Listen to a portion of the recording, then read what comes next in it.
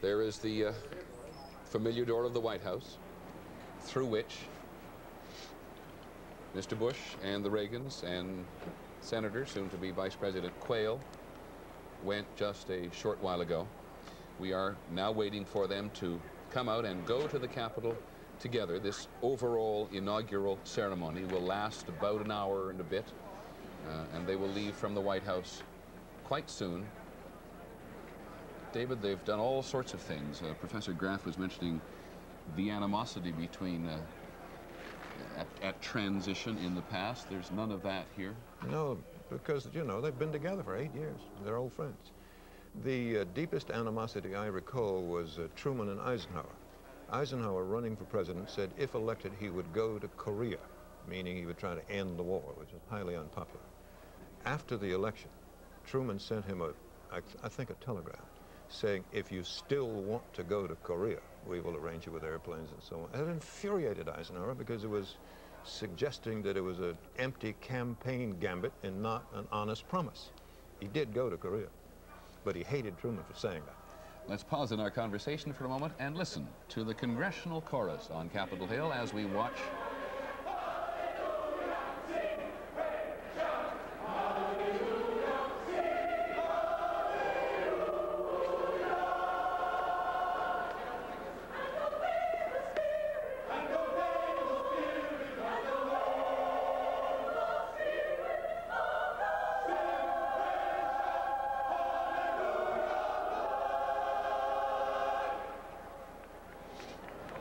That was a brief burst of the congressional chorus on the west front of Capitol Hill, made up of people who work on Capitol Hill, no elected politicians to the best of my knowledge, but legislative aides and people who work in various committee staffs up there.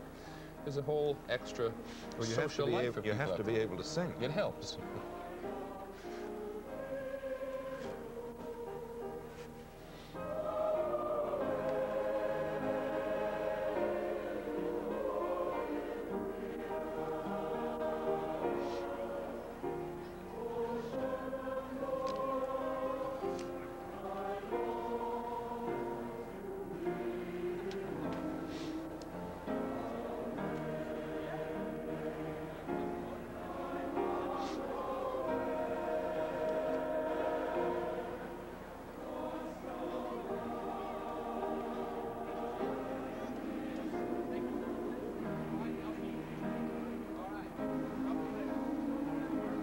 Congressional chorus on Capitol Hill, and as we wait for Mr. Bush and Mr. Reagan and their families and Mr. Quayle to leave the White House, let's bring in another voice from both the present and the past. ABC's chief foreign correspondent Pierre Salinger, who many Americans already know was at one time the press secretary to President John F. Kennedy. Pierre, talk a little bit, if you will, about the past as we watch goings on here. Pierre's in London today, about what it's like in the White House at a moment like this. Well, Peter, obviously today brings back many memories of 28 years ago, the day of the inauguration of John Kennedy. And I think a couple of things that have been said so far this morning are very important. First of all, the transition period is extremely important. You elect a president, but then people say, I mean, what kind of a president is he going to be? And you start to judge him during this period between the time he's elected and the time he becomes president. That has been a very, very major asset for George Bush, apparently not only in the United States, but here abroad. Here abroad, people are taking a new look at George Bush since the election after a very negative look during the campaign of 1988. Speaking the other thing sorry. Yes. No, I apologize. Go ahead. Well, the other thing I think that's interesting was the discussion about communications. I agree that Ronald Reagan is probably the greatest communicator that's ever been president, but certainly the best press conference president was John Kennedy, and he had an easy way that he did it. And I agree with Britt Hume saying that we're beginning to see a parallel between the way George Bush is handling the press and the way that John Kennedy did. And one thing more that George Bush has already said that John Kennedy wanted to do but never got away with was to have a private life while he was president, go out to dinner, go out and see his friends, go out to restaurants. Kennedy wanted to do that too, but got very fastly cut off by the press and said he couldn't do it. So we'll see if George Bush can get away with it. I'm not sure. Can we talk to Sam Donaldson at the moment? Because, Pierre, I want to go to Sam with a follow-up on there. You talk about President Kennedy and Vice President Bush being adroit with the press.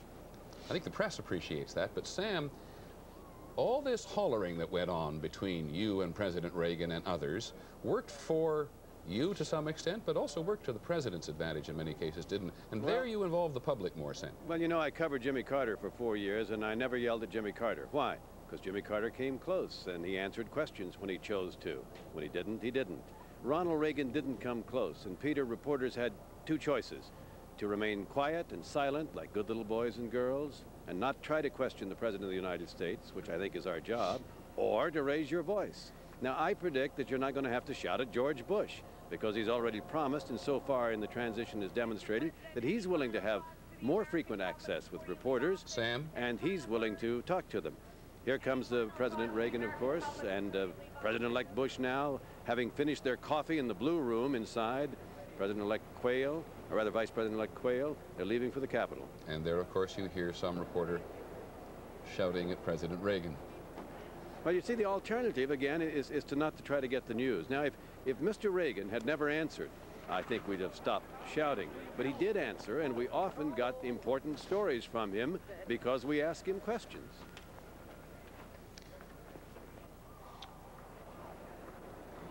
The congressional delegation has already gotten in the cars. There is Mrs. Reagan, Mrs. Bush. There's a long motorcade lined up here on the north driveway. And there is, in all of those cars, of course, the congressional escort for the Quayles.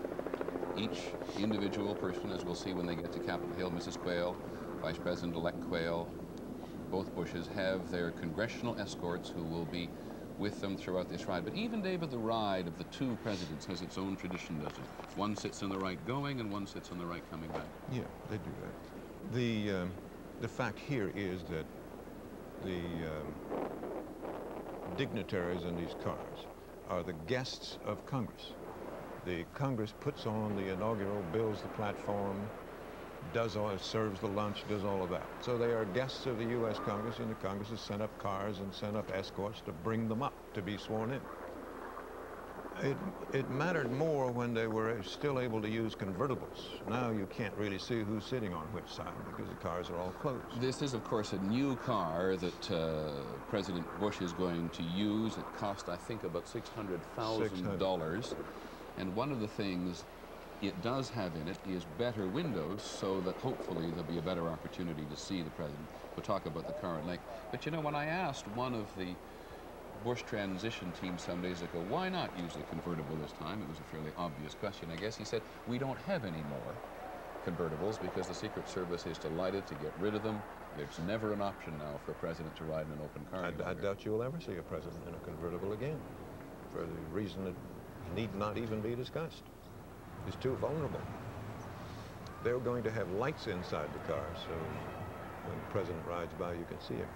We mentioned a little earlier that there are a couple of hundred members of the Bush and the Bush-Walker family here for the inauguration on Capitol Hill. Britt Hume is with one of the closer relatives. Britt?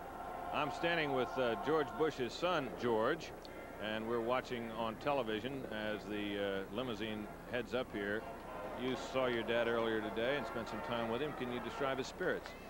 Well, Brett, he's remarkably calm. He's a man who is, in about an hour, is going to be the president of our country.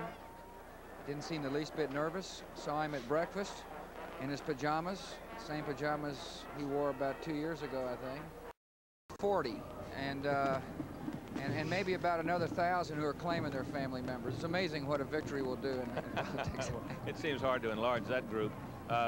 People here on the Hill, whom I've been talking to about inaugural ceremonies past, say that no one has ever had a contingent of family this large, and I understand that down at Blair House yesterday, it was quite a scene. Can you describe it? Well, it was. We've got 24 of us staying there, 22 of us staying there, and it's, you know, the Blair House has got kind of a formal setting to it, and wonderful people carrying trays full of drinks and stuff, and these boys were totally surrounded by 10 screaming grandkids that that I think brought the whole scene down to earth. Now, I'm told there were toys all over the floor. Toys, tractors out in the patio, people riding little three-wheelers, and kids screaming and mothers hollering, and But all in all, it was a great time. And in the middle of it all, I'm told, your mother was engaged in a game of Simon Says with her grandchildren. Is that true? And she lost. She lost. She lost. All right, gentlemen, there you have it. The scene at Blair House yesterday with the Bush Army. Hottest news of the day, Brett. Thanks very much. And we will go with that official count. 240 Bush relatives here, according to George Bush Jr., 22 of whom stayed at Blair House. Most of the others stayed at a small hotel here in Washington. And they are having a whale of a time traveling around town in a couple of buses. Back up on the hill, Jeff Greenfield. Yes, I wanted to just add one point about the relative communication skills of Bush and Reagan. You remember in Reagan's farewell, he said, well, I wasn't a great communicator, but I communicated great things. We ought never to forget in our process-oriented coverage that Ronald Reagan came to the presidency with a relatively coherent ideology, one of the more ideological presidents we've ever had. George Bush, by his own admission, is much more a fellow who is a hands-on, less ideological president. I always thought one of Ronald Reagan's great supports was in times of crisis, he had an army of true believers who had wanted him to be president for 20 years because of what he would do. My biggest doubt, if that's what I can call it at this celebration, about George Bush is, since he has never defined clearly and firmly an agenda, when he gets into political difficulty, will he have that core of support in the country that enables him to override tough political times? And I think that's a very big question left open about the Bush administration. Jeff, I'd also like, again, one more comment as we watch this, this procession from Pierre Salinger. Pierre, 8 years ago, I was sitting in the chair you now occupy, and I remember Europeans belittling Ronald Reagan like nobody's business. And now they watch him hand over power here today with enormous affection, don't they? That's absolutely true, Peter. 8 years ago, when he became president, he had come out of an election where the Europeans thought it was a joke in the United States. I mean, the Americans must have been crazy, they thought, to elect an actor president of the United States. But his policies and the way he conducted the presidency and his communications efforts gradually grew up here in Europe and brought him great strength. And as a matter of fact, when he ran for re-election the first time, a poll in France showed, a country which did not like him at all, that if he had run there, he would have won by a wider margin than he had in the United States, which showed that he had really achieved a big success in the European community. Now, he did lose some things with the Iran Gate. He lost a lot with the Reykjavik summit because the Europeans were more concerned about that than Iran Gate, that he went so far in trying to make a deal with Mikhail Gorbachev without at all consulting his European allies. But I would say that today he leaves the presidency seen as the most popular president of the 20th century, a man who imposed a lot on the United States and on the rest of the world. And I think that his image changed in those 8 years, as you said. And Pierre, I don't know if you saw the results of our own poll last night, but it finds that President Reagan leaves office with the highest popularity rating in the country as a whole since Franklin Roosevelt. And George Bush comes to office, David Brinkley, with the highest popularity rating he's ever had. I suppose that's not unnatural at this moment. Well, it's the beginning of an administration, a country, and for the most part, there are exceptions, for the most part, is prosperous. There's no war, there's no threat of war. In fact, there is a possibility of peace, and people generally feel pretty good. And when the president is in office at a time of general public happiness, they attribute some of it to him. That was a glimpse of the National Gallery, which tells us this motorcade is about 2/3 of its way towards Capitol Hill. And as we watch, let's listen again, or actually listen for the first time in this case, to our bureau chief in Moscow, Walter Rogers. Walt, give us a quick impression about how the Soviets feel about the transition. Peter, the most interesting thing was just on Soviet television a few minutes ago. The Soviets admitted that they have badly misjudged Ronald Reagan. They prefer to ignore his first term in office. They like his second term. But I find it fascinating that after calling him originally a Philistine and a mental midget, they now say they've misjudged him. They like him. Clearly that, Walt, has something to do with the fact that Ronald Reagan gives the appearance of having changed himself so much towards the Soviets. That's true, Peter, but remember, the Soviets have changed.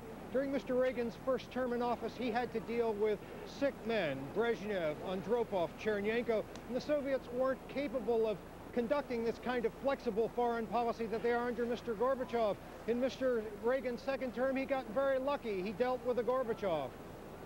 Now, Walt, the Soviet press is just so much more open than it was 8 years ago. We're, by the way, for your information, watching the presidential motorcade arrive at the moment on the north side of Capitol Hill itself and make its way through that security maze there.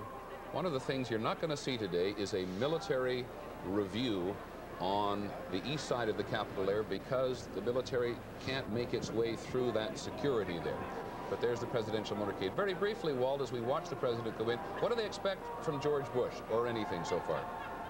They expect continuity, Peter. They want to build on the arms control progress that was made in Mr. Reagan's first administration. They very much want agreements on a 50% reduction in strategic nuclear weapons, an agreement on chemical weapons, and reductions in conventional weapons. Peter? Well, thanks very much. We'll come back to you. I want to go to Sheila Cast, who's standing right there outside the Law Library door on the east side of the Capitol. Sheila? Yes, Peter, the motorcade has just pulled up. We can see President-elect Bush sitting in the back seat smiling. As everyone has reported this morning, he looks very relaxed. As you noted a little while ago, this side of the Capitol used to be the center stage. Now it's kind of turned into the green room. That's Wendell Ford, the chairman, Senator Ford of Kentucky, the chairman of the Congressional Inaugural Committee. President Reagan getting out on the other side with Jim Wright, the Speaker of the House. They will now go into a holding room for a few minutes. Any words for us today? President Bush? That's Jim Wright, the Speaker of the House of Representatives. Apropos of the conversation earlier about shouting, there is a pool correspondent there who was shouting to President Reagan and did not get much of a response. President Reagan, any last thoughts for us today? Any last thoughts today? President-elect Bush, any last thoughts for us? You know, President Reagan's a bit hard of hearing, David, as I think everybody knows, but I often wonder on occasions like that when he gives you that broad smile, convinced he's heard everything clearly and just decides to respond or not respond. Well, what can you say to a question like that at a time like this? Nothing. Quite agree. Did you have any words of advice for Mr. Ford? Wendell Ford, Kentucky, is chairman of the Rules Committee, which is in charge of business about the Senate side of the Capitol, down to and including parking spaces, which may be his greatest source of power.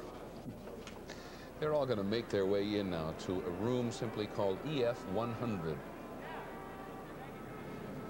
You caught me. And they're going to stay in a fairly nondescript room. EF stands simply for the east front of the Capitol.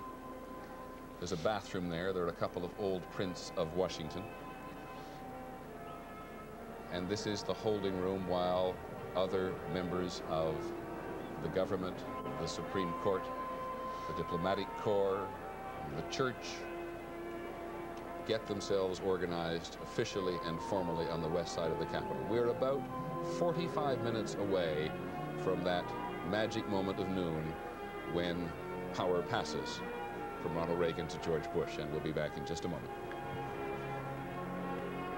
ABC News coverage of Inauguration 89 continues after this message.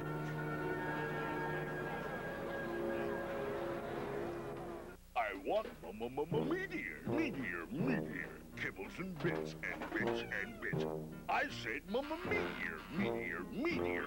Kibbles and bits and bits and bits. New kibbles and bits and bits and bits. Crunchy meteor kibbles. Chewy meteor bits. Meteor kibbles and bits than ever before.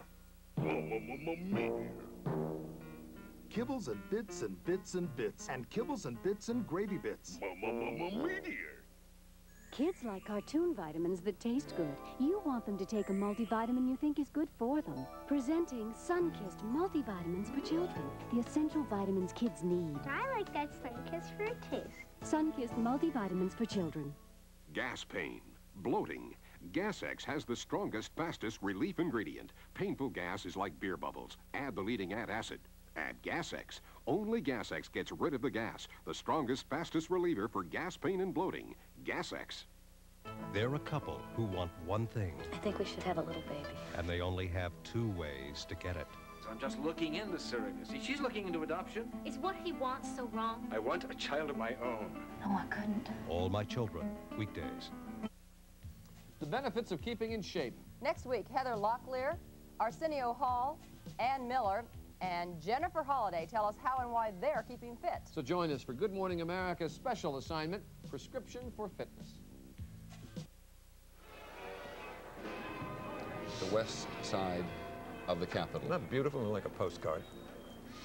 In fact, it is a postcard. No other building in the nation so linked with the nation.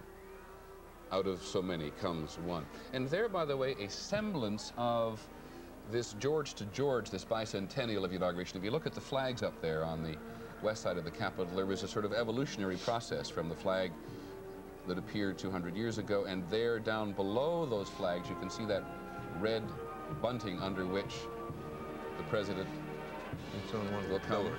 That's sort of a recollection of what it was like in New York City 200 years ago as George Washington's inauguration took place. The flags across the Capitol are, just take a quick look at them again, from 1776, 1877. 13 stars. That's right. 1877. And here is sort of how the flag has changed over time. Quite astonishing. I don't remember ever seeing that one.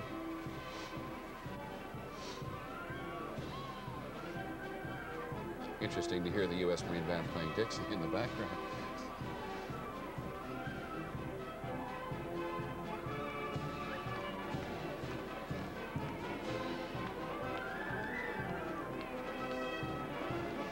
I think we had 48 states, have had 48 states longer than we have had any other number. Now, of course, 50. That's in the middle. It's pretty.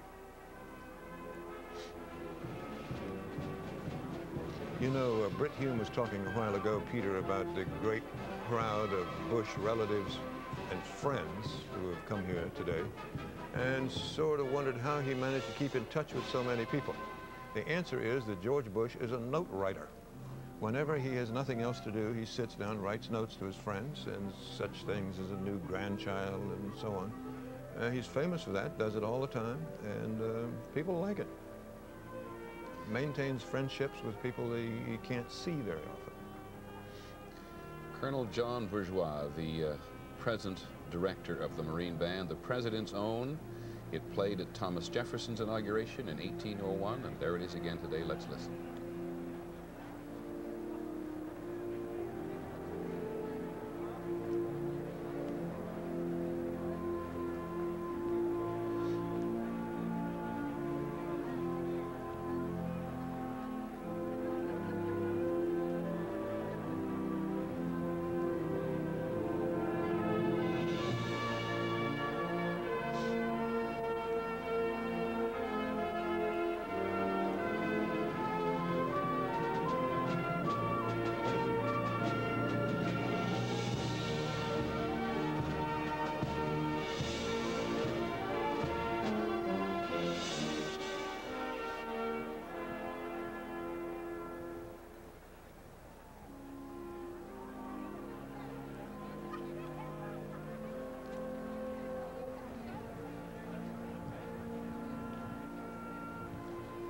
It was Thomas Jefferson who gave the band the title, the President's Own.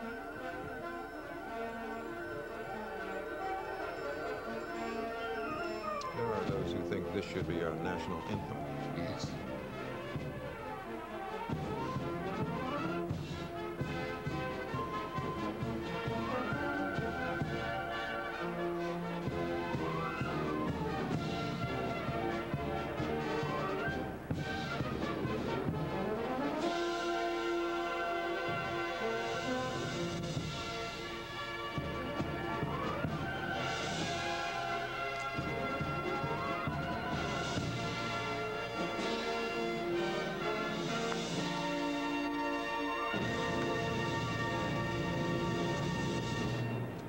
The United States Marine Band played for every president except George Washington. We'll be back in just a minute. ABC News coverage of Inauguration 89 continues after these messages and a word from our local stations.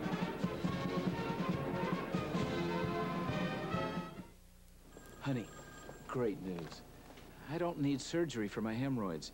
The doctor said they're not that serious. Well, what did he say? He told me to eat right, get some exercise, and when they act up, use Preparation H. Thousands of doctors distribute this hemorrhoidal care guide. It advises a fiber-rich diet, exercise, and for flare-ups, try Preparation H for effective therapy against hemorrhoidal symptoms. Aren't you glad you didn't need surgery? Preparation H, also a new cream. Finally, equal treatment for hands and nails. Now there's Vaseline Intensive Care Hand and Nail Formula Lotion to soften rough, dry hands and help strengthen nails. With moisturizers for your hands and keratin, the protein found in healthy nails. Hand and nail formula from the makers of Vaseline Intensive Care, because we believe in equal treatment for hands and nails. He's being really strange today. I'm dealing with your changes. Good morning, Mom. As best I can. And though I miss the boy, I kind of like the man. So I'm enjoying the debut of that good. How's the coffee? It's really good. Good. You gotta go. Only Maxwell House. That's the good to the last drop. Isn't life magnificent? Maxwell House and you. Wow. What you eating, babe? Nothing, honey. Oh, you can tell me. Kellogg's Nut and Honey Crunch. Looks good, Private. What is it? Nothing, honey. Kellogg's Nut and Honey Crunch. When you've got the special taste of nuts and honey all wrapped up in a hearty crunch, what more can you say? Here's what. New Nut and Honey Crunch Biscuits. Crunchy biscuits of wholesome shredded wheat with that special nut and honey taste inside. Wow. Kellogg's Nut and Honey. Now in biscuits, too. Crunch. 2020 Inauguration Day. George and Barbara Bush, feisty, intimate with Barbara Walters.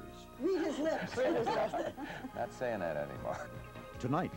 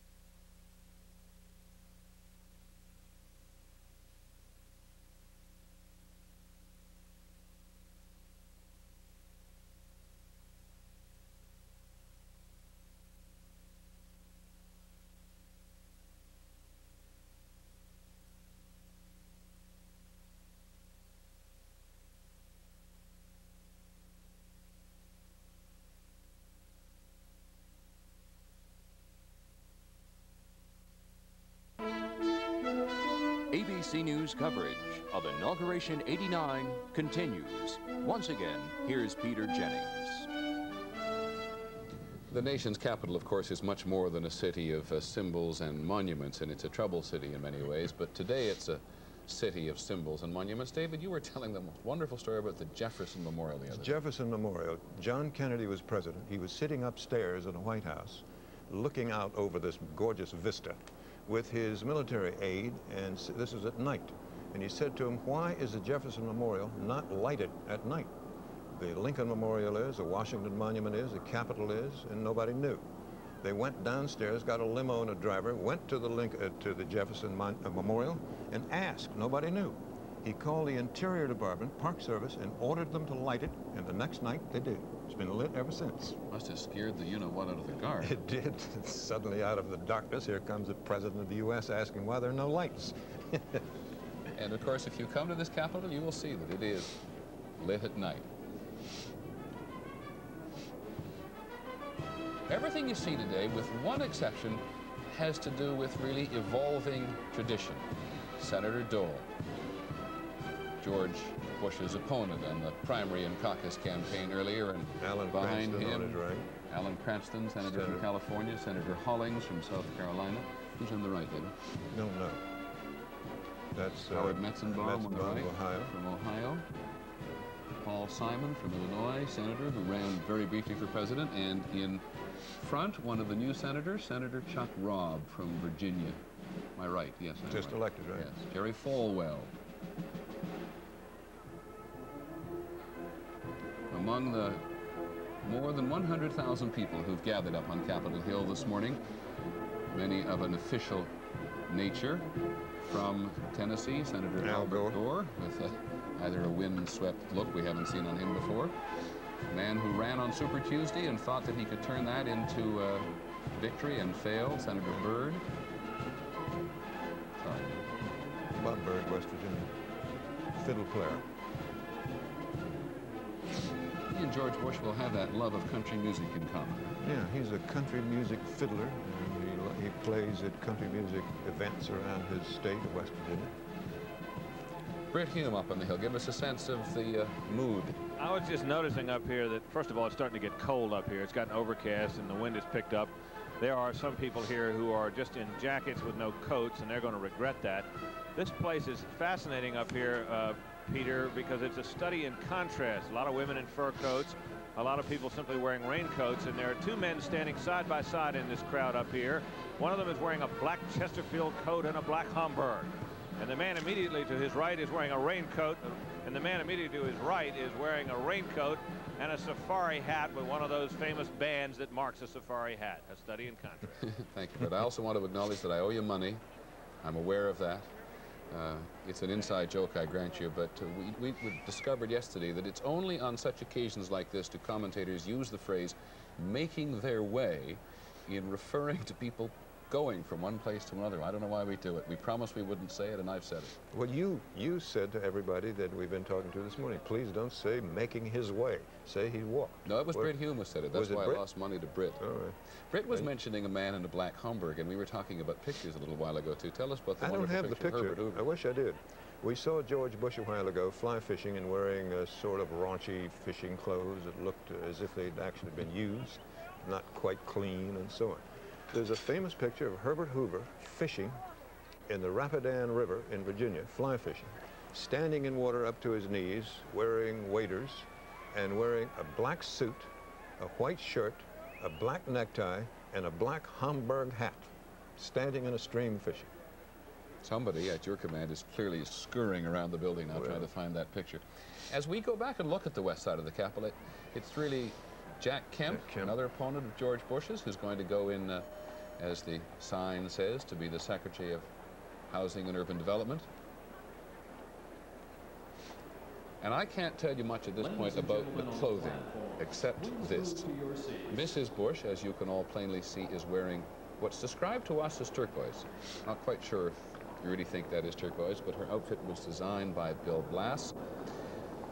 Mrs. Quayle's outfit, David, if I've got this correct, have all been designed by students, I believe, of the Design Institute, which has, I think, a number of branches, certainly one on the West Coast and a representation here.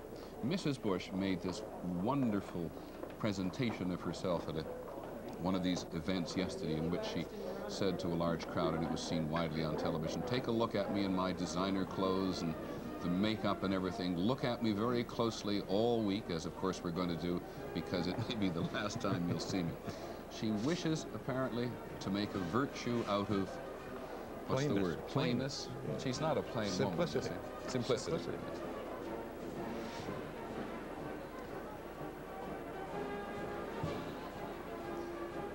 Everything about this inauguration, as we said, is tradition except for the oath. The only thing the Constitution requires is the oath. Everything else, you were talking about President Hoover looking at the cars go up. President Harding was the first to travel up to Capitol Hill in a car. A Packard. Either a Packard or a Pierce Arrow. The record shows both. I don't know which is right. Maybe neither. That's the red bunting we've been talking about, Peter, which is put up as a sort of tribute to the first inaugural at Federal Hall in New York City in 1789. That is the identical bunting to that over the little balcony where George Washington took the oath of office. In a famous engraving that we've all seen 1,000 times. It's black and white, but the bunting was what you see here. A lot of differences, too. Of course, Martha Washington did not attend her husband's inauguration. She stayed home in Mount Vernon. When you consider the distance and the mode of travel, you couldn't blame her.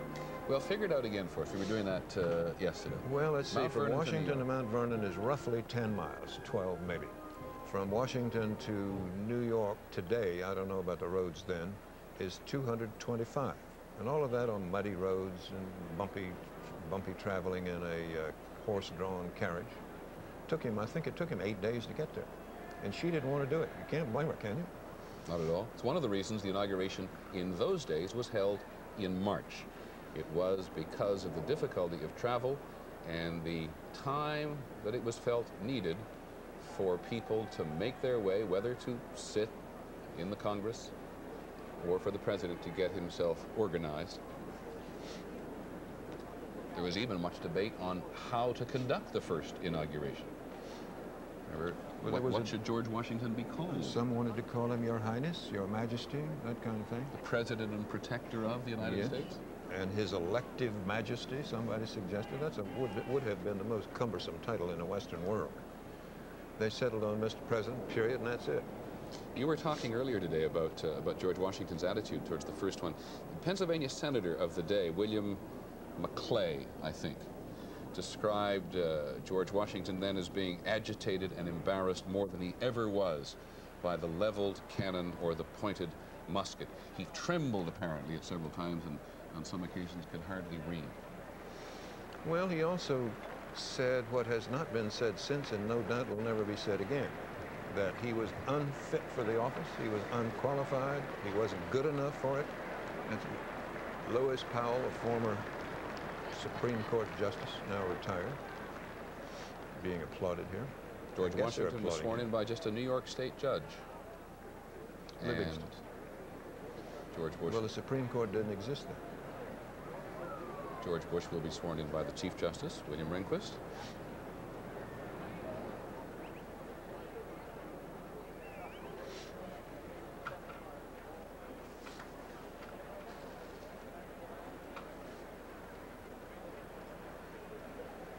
The Judiciary Act of 1789 set up the Supreme Court, and it called them judges only. That's all it called them.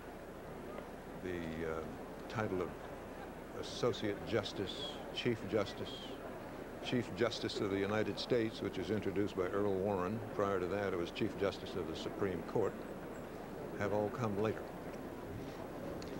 I think they think those are more resounding titles than judge. I keep taking a look at the herald trumpeters up on the balcony there. I think we're about to hear them for the first time.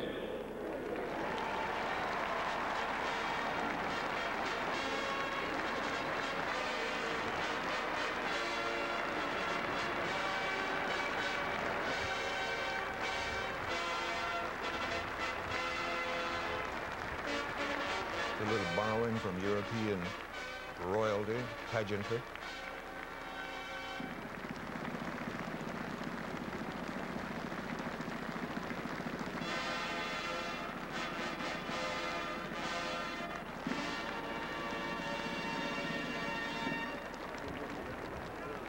Barbara Bush, married to a president, related to one.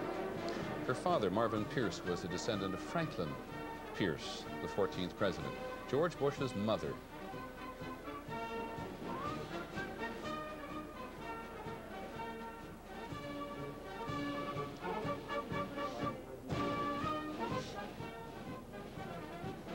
It is not a very glamorous route they take from that holding room on the east side of the Capitol through the crypt, which is directly under the dome, filled of Capitol memorabilia. There's the Sergeant-at-Arms of the Senate, who leads them on.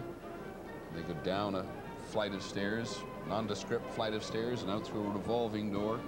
And then when they go back, because it is on the east front of the Capitol where Ronald Reagan will say his goodbyes to Washington and to George Bush, They'll go back through the rotunda, that glorious repository of so many things in history. Very few would ever walk this route unless on his way to become president, because there's no other reason to go there.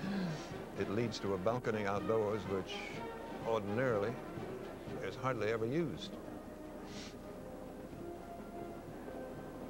The parking lot and so on are on the other side of the Capitol. The subway to the Senate office buildings, to the House office building, parking garages, all of the essential factors of legislative life are on the east side. It was Professor Graff who said earlier that presidents leave on time. When President Reagan leaves the east front of the Capitol today, he will be on his way to retirement in California. And there is the helicopter with which we've all become so familiar, waiting there outside the east front. The president will make, I guess we'd call it a victory lap, David, in a sense. He'll do one tour over the ellipse for one last look down. Of course, it won't be his last, but his symbolic last tour over this Capitol, in which he has held sway for 8 years. It's one of the helicopters that for 8 years took him to Camp David on weekends. Marine Corps.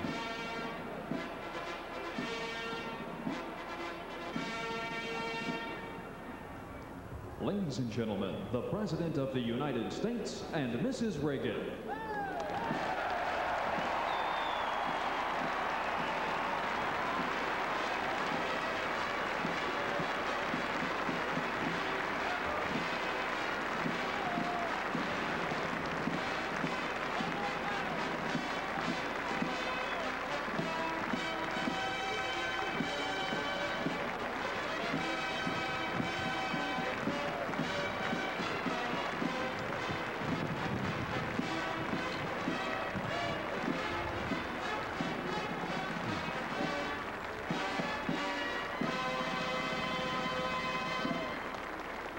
Ruffles and flourishes, and hail to the chief, another part of our tradition.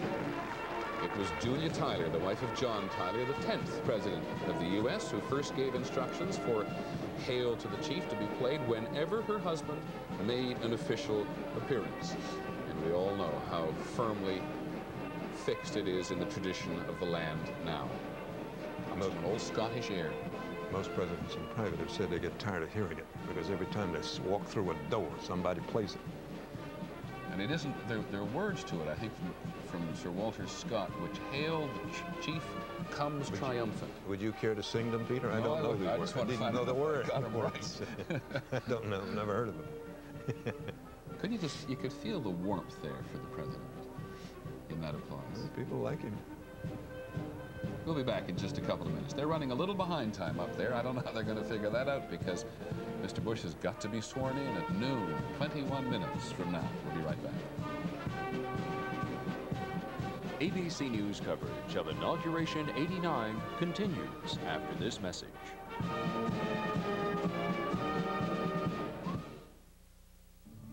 Around here, life hasn't changed much. Pure, fresh, uncomplicated. Fresh-picked fruit is a favorite. So is Smucker's Simply Fruit. Simply Fruit from Smucker's. It's just fruit. Spreadable fruit. Purity you can taste in 6 just-picked flavors. Around here, we like things simple. Smucker's Simply Fruit. Every night, all over America, more people sleep on Sealy Posturepedic mattresses. How many? Well, let's see. The Smiths here have one. So do the McCartys. The Cheneys have a Sealy Posturepedic, too. The mattress designed in cooperation with leading orthopedic surgeons. In fact, so many people sleep on Sealy Posturepedic mattresses, you can't even count them all. But you sure can spot the ones who don't. Oh, boy! Can I get to that seat, please? Is this seat taken? Oh, it's crowded. Aren't you glad you used dial? We are sorry to Don't you wish everybody did? And there is Vice President-elect Quayle. I don't even know when he stopped being Senator Quayle, David. You? Now, already, I guess? He has to resign from the office, and exactly when he did it, I assume he has done it. He has to resign. Yes. I missed it. I know there's a new senator from Indiana, and I apologize, I don't know his name either. Senator Quayle has had a very busy transition time. Mrs. Quayle, of course. Strong, determined woman. She's a lawyer. A lawyer who gave up her legal practice to devote her time to her husband and her children. Very active in the lives of her children. Excuse me, go ahead. No, I was just going to... No, Ladies and gentlemen, the Vice President-elect of the United States. Settled. She may want a job in Washington. Some sort of, not government, some sort of private work.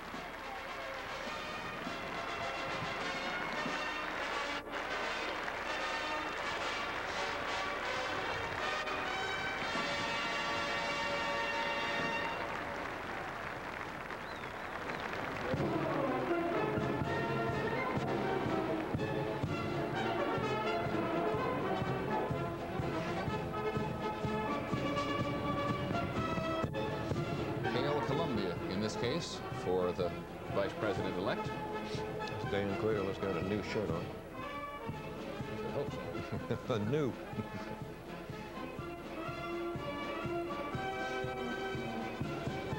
Mr. Quayle, let's call him Mr. Quayle for the moment, has had a very busy transition, consulting all sorts of people on the role of the Vice President as best we can tell, and it's hard to tell, so it's sometimes hard to look behind the curtain. In this city, as we all know, has been doing a lot of homework, consulted people like former Vice President Mondale, former President Nixon, and has said in recent days that he wants his own vice presidency to be modeled on the relationship that George Bush had with Ronald Reagan. That's one proud woman, isn't it? Yes, she is. Actually, a briefing on the duties of the Vice President would take about 15 seconds. His only duty is to preside over the Senate, which they usually don't do anyway. Beyond that, whatever the President wants him to do, asks him to do, that's all. Britt Hume is going to move from the Senate to the White House for us, as we've already said. Britt, what's the early read on Quayle from your perspective? Well, I've talked to Senator Quayle, Vice President-elect Quayle, about what kind of role he would like to play, Peter, and he told me that this idea, there you see the Vice President about to come out, he said that he was urged by Howard Baker to play a big role on the Hill. And then he sat down with former Vice President Mondale, who said that was a terrible idea. And I think he was more inclined to believe Mondale because, after all, Mondale had been vice president, and it more or less set the tone for the activist vice presidencies that we have seen since. There is still some confusion, Britt, isn't there, as to the precise motivation on George Bush's behalf in choosing Senator Quayle? I think there's some sense that it was done for the rawest kind of political reasons, and now, though, I think that you will see exhibited by President Bush a strong sense of loyalty toward Quayle. He feels quite protective toward him, and I think he'll do everything he can to try to allow this man to rehabilitate himself politically. Quayle does have one advantage, as surely Vice President to-be Bush knows, and that is that, for better or for worse, Dan Quayle is a huge celebrity. So Britt, from your point of view so far of covering about-to-be President Bush, how does he want to use Dan Quayle? Well, I'm not sure that he's too clear about that yet. He has spoken vaguely about important missions. I don't think he knows what they are yet, but I think he is very determined to see that Quayle is able to undertake tasks where he'll have an opportunity to show that he is, after all, an intelligent man, and not someone who simply has no idea about the affairs of state, which is what some people came away from the campaign feeling that he indeed is. Thanks, Britt. The first funeral, and it usually is a vice presidential trip, first funeral will be the Emperor of Japan, and President Bush will be going to the United States. Yeah, that's a big one, so I suspect that while Vice President Quayle may be there, he won't be the main player. The Vice President of the United States.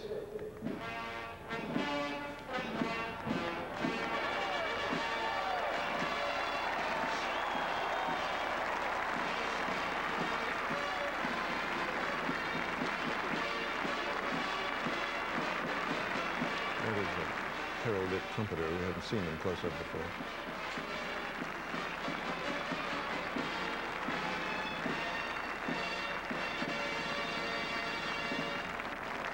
another small piece of tradition, saying hello to his mother.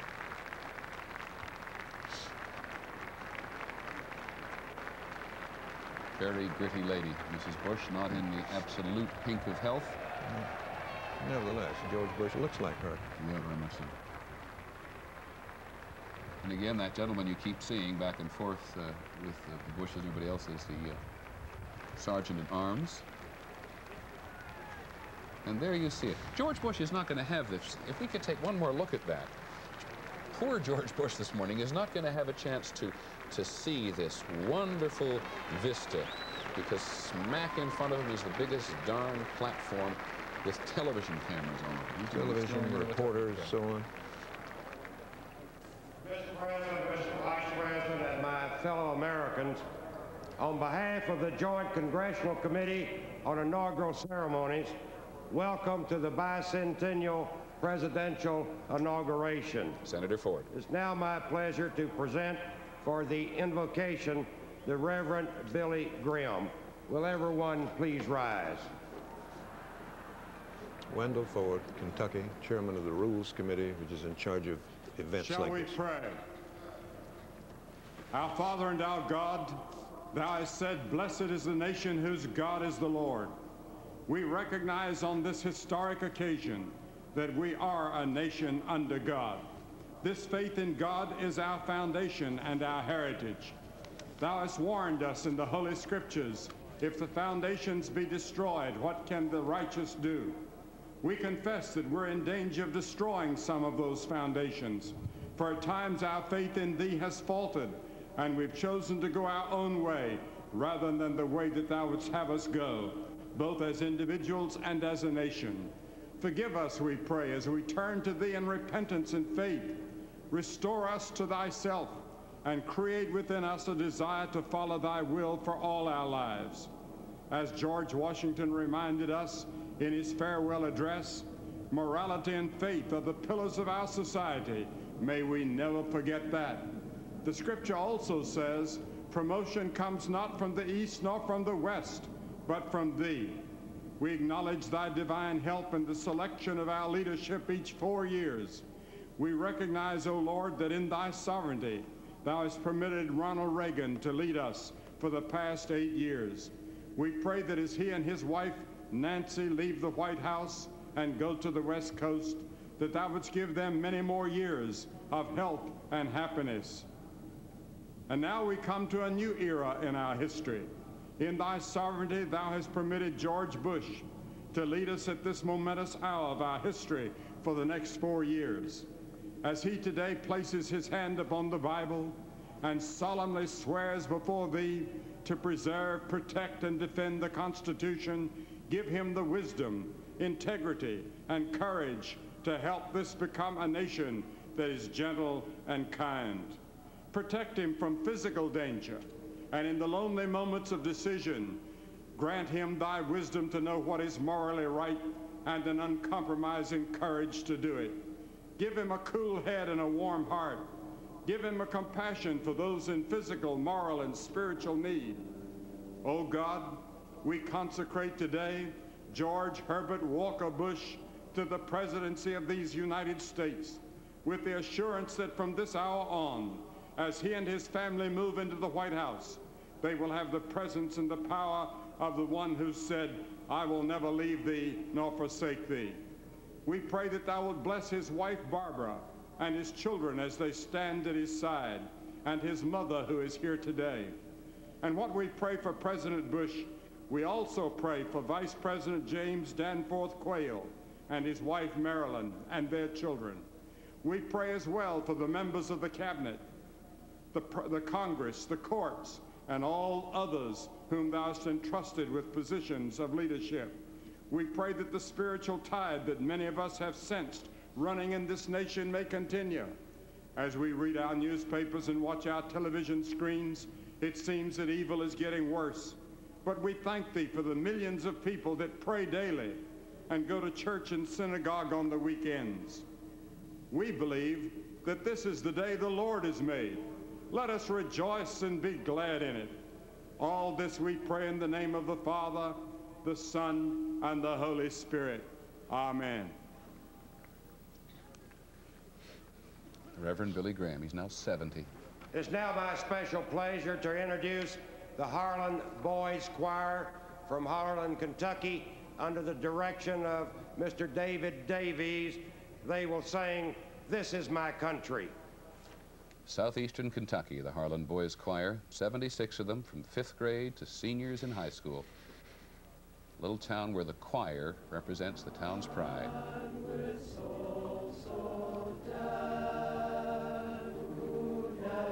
To himself has said, "This is my own, my native land.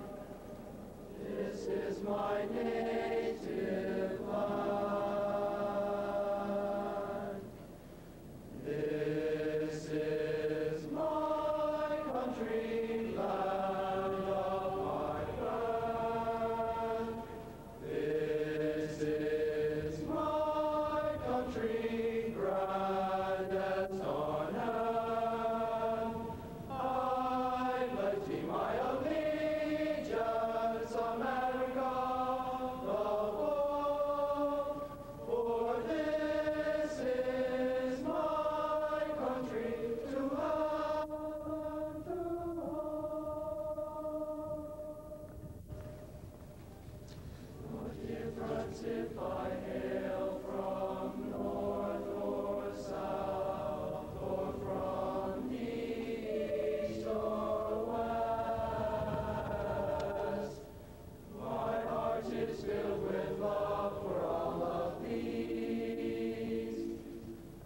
I only know I swell with pride and deep within my breast I thrill to see all glory make the breeze. With hand upon my heart, I thank the Lord for this my native land. For all I love is here within her gates. My soul is rooted deeply in the soil on which I stand, for these are my own United States. This is my country, land of my birth. This is my country, grandest on earth. I pledge thee my allegiance, America, the whole. For this is my country, to have and to hold. This is my own, my native land. This is my native land.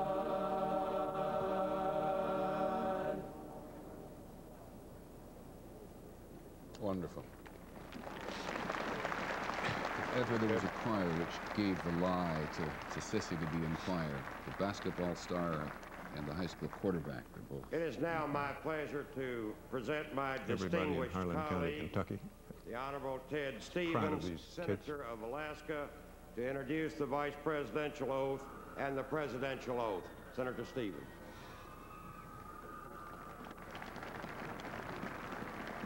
Thank you, Chairman Ford, for your many courtesies. President Mrs. Reagan, Vice President Mrs. Bush, fellow citizens. The Vice President-elect will take his oath of office as his wife, Marilyn Tucker Quayle, holds the Quayle family Bible. Their children, Tucker, Benjamin, and Corinne, will join them. The Vice President-elect has asked a gracious lady, the first woman to sit on the highest court of our land, to administer his oath of office. It is my honor to present now the Distinguished Associate Justice of the Supreme Court, the Honorable Sandra Day O'Connor, who will administer the oath of office to the Vice President-elect, James Danforth Quayle. Justice O'Connor is the first woman to swear in a vice president, and the oath is the same one that he took when he was sworn in as senator.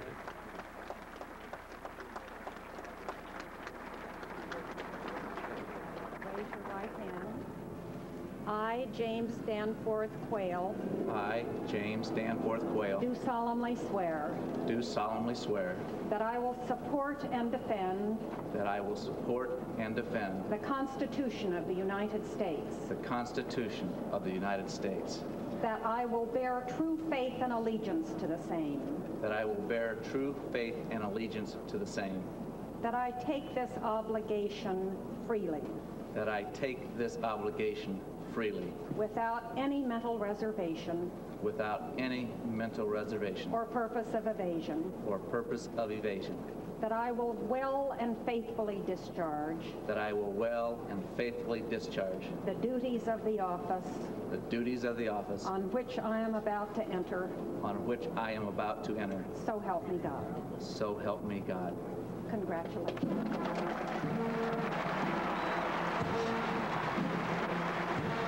The reason we lost to history, the vice president's oath is a good deal longer than the president's. Also quite worded. Another little piece of tradition. Lady Bird Johnson was the first wife to hold the Bible for her husband swearing in, and now all wives do it. And as you correctly pointed out a moment ago, David, Vice President Johnson became President Johnson, sworn in by a woman, but it's the first time a vice president. Yeah, you're right. There's some, I don't know what Bible they're using. I've heard both, and I don't know which is Staff right. Sergeant Albie Powell of the United States Army Band will now sing God Bless America. There was the Bush Family Bible, or the Bible used by George Washington, which is owned by a New York Masonic temple. I don't know which one it is. Albie Powell, by the way, was specifically requested by Mrs. Bush to sing. She loves his voice. He's well known. He's 33. While the storm clouds gathered far across the sea, let us swear allegiance to a land that's free. Let us all be grateful for land so fair as we raise our voices in a solemn prayer. God bless America, land that I love. Stand beside her and guide her through the night with a light from above. From the mountains to the prairies, to the oceans, white with foam. God bless America, my home, sweet home.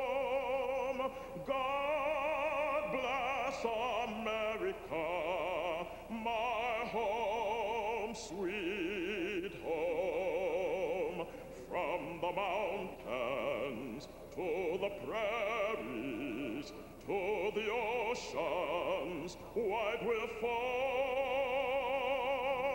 God bless America, my home, sweet home.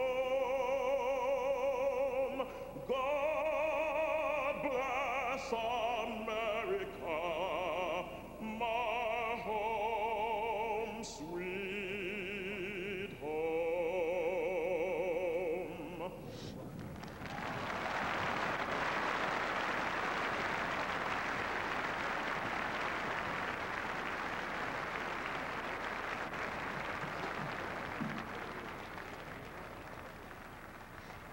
Thank you, Staff Sergeant Powell. Standing ovation. President Reagan, Vice President and Mrs. Quayle, fellow Americans. The wife of the President-elect, Barbara Bush, will hold the Bible first used at the inauguration of President George Washington, together with the Bush Bible. With us today is the President-elect's mother, Mrs. Prescott Bush.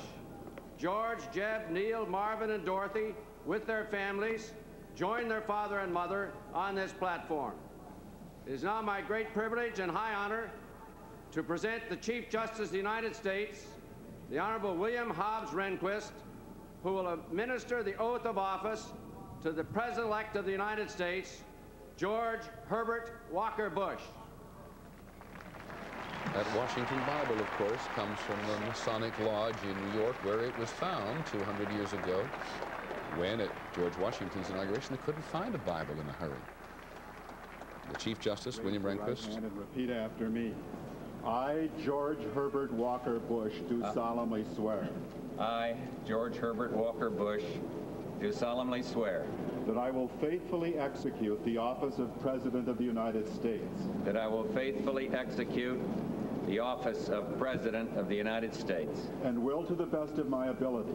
and will, to the best of my ability, Preserve, protect, and defend the Constitution of the United States. preserve, protect, and defend the Constitution of the United States. So help me God. So help me God.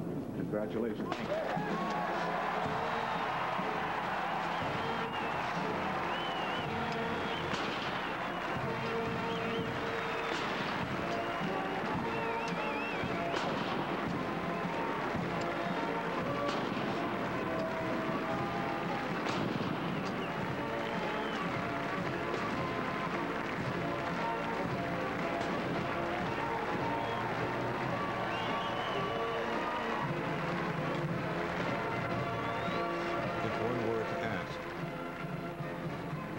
If one were to ask where the 10 Bush grandchildren are, they'd not understand.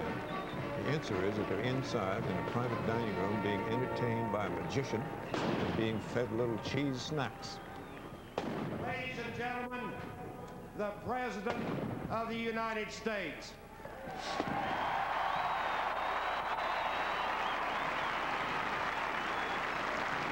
And so once again, 3 minutes after 12 Eastern Time, on yet another occasion, vast power, willingly bestowed, peacefully transferred. Hey, Jack. Danny. Mr. Chief Justice, Mr. President, Vice President Quayle, Senator Mitchell, Speaker Wright, Senator Dole, Congressman Michael, and fellow citizens, neighbors, and friends. There is a man here who has earned a lasting place in our hearts and in our history. President Reagan, on behalf of our nation, I thank you for the wonderful things that you have done for America.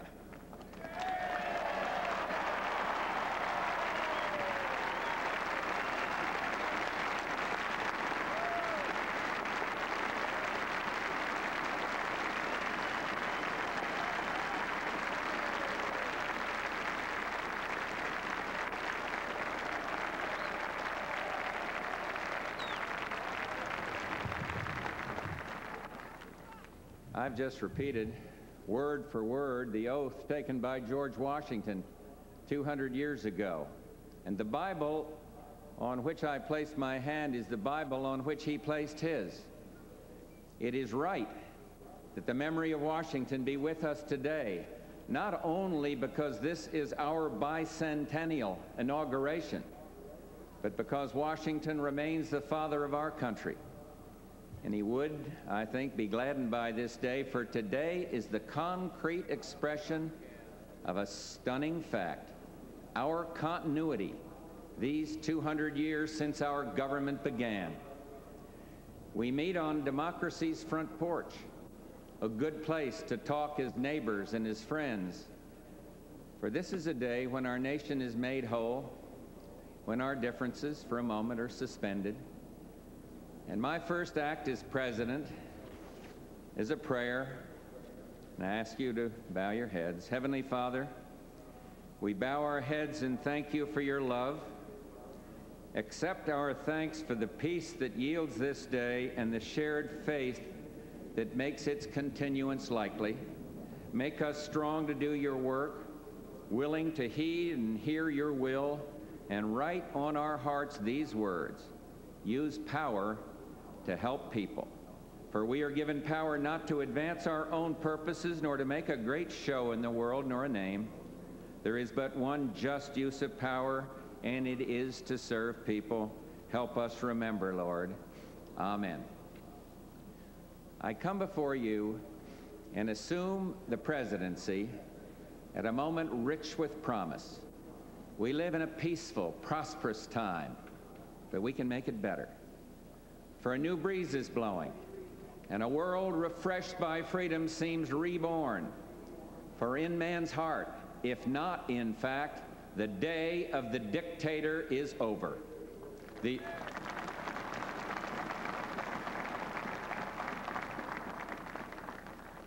totalitarian era is passing. Its old ideas blown away like leaves from an ancient, lifeless tree.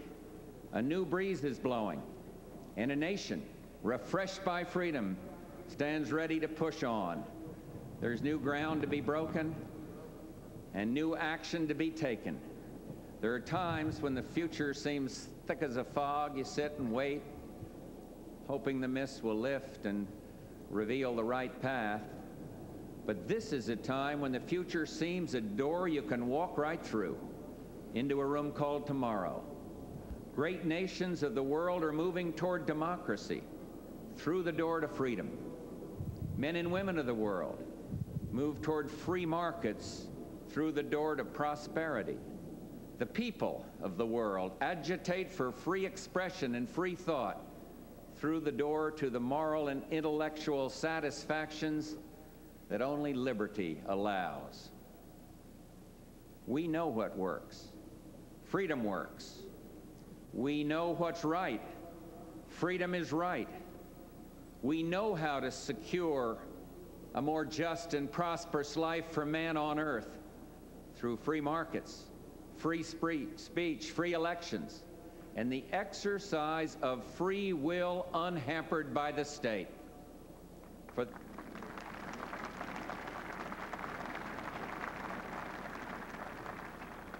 For the first time in this century, for the first time in perhaps all history, man does not have to invent a system by which to live. We don't have to talk late into the night about which form of government is better. We don't have to wrest justice from the kings. We only have to summon it from within ourselves. We must act on what we know. I take as my guide the hope of a saint. In crucial things, unity. In important things, diversity. In all things, generosity. America today is a proud, free nation, decent and civil, a place we cannot help but love. We know in our hearts, not loudly and proudly, but as a simple fact, that this country has meaning beyond what we see, and that our strength is a force for good. But have we changed as a nation, even in our time? Are we enthralled with material things, less appreciative of the nobility of work and sacrifice? My friends, we are not the sum of our possessions. They are not the measure of our lives. In our hearts, we know what matters. We cannot hope only to leave our children a bigger car, a bigger bank account. We must hope to give them a sense of what it means to be a loyal friend, a loving parent, a citizen who leaves his home, his neighborhood, and town better than he found it. And what do we want the men and women who work with us to say when we're no longer there? That we were more driven to succeed than anyone around us? Or that we stopped to ask if a sick child had gotten better and stayed a moment there to trade a word of friendship? No president, no government can teach us to remember what is best in what we are. But if the man you have chosen to lead this government can help make a difference, if he can celebrate the quieter, deeper successes that are made not of gold and silk, but of better hearts and finer souls, if he can do these things, then he must. America is never wholly herself unless she is engaged in high moral principle. We as a people have such a purpose today. It is to make kinder the face of the nation and gentler the face of the world. My friends, we have work to do.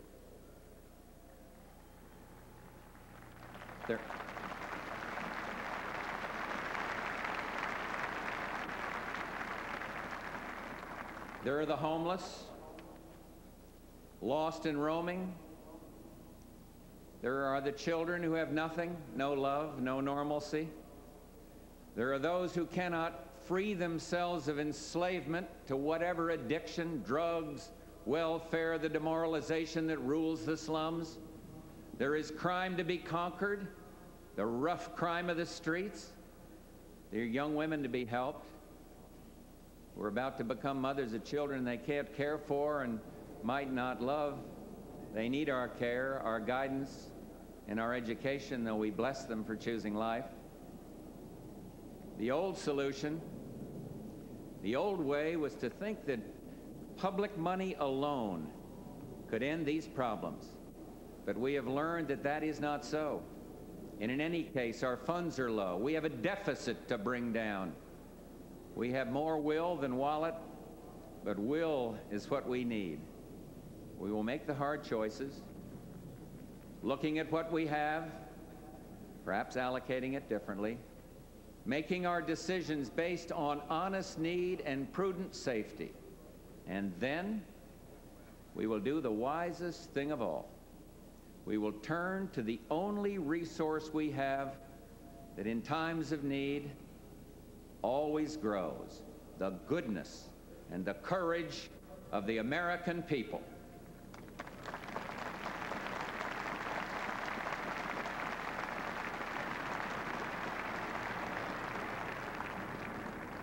And I am speaking of a new engagement in the lives of others, a new activism, hands-on and involved, that gets the job done. We must bring in the generations, harnessing the unused talent of the elderly and the unfocused energy of the young.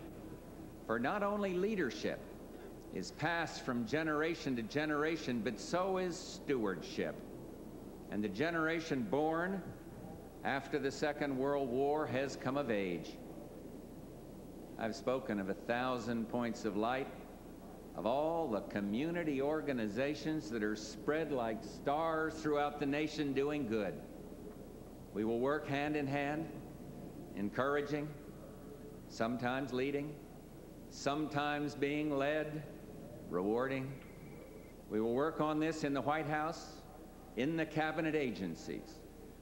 I will go to the people and the programs that are the brighter points of light, and I'll ask every member of my government to become involved. The old ideas are new again because they're not old. They are timeless. Duty, sacrifice, commitment, and a patriotism that finds its expression in taking part and pitching in.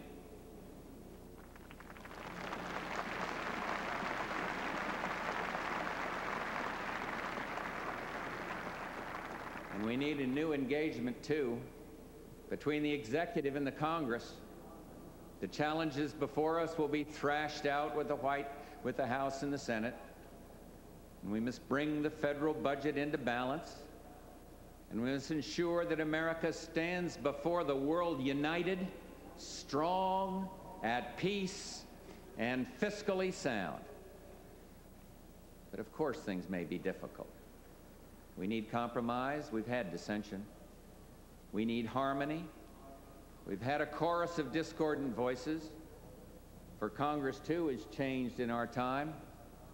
There's grown a certain divisiveness. We've seen the hard looks and heard the statements in which not each other's ideas are challenged, but each other's motives.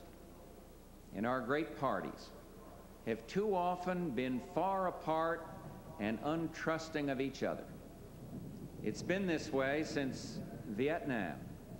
That war cleaves us still. But friends, that war began in earnest a quarter of a century ago. And surely the statute of limitations has been reached. This is a fact. The final lesson of Vietnam is that no great nation can long afford to be sundered by a memory. A new breeze is blowing, and the old bipartisanship must be made new again.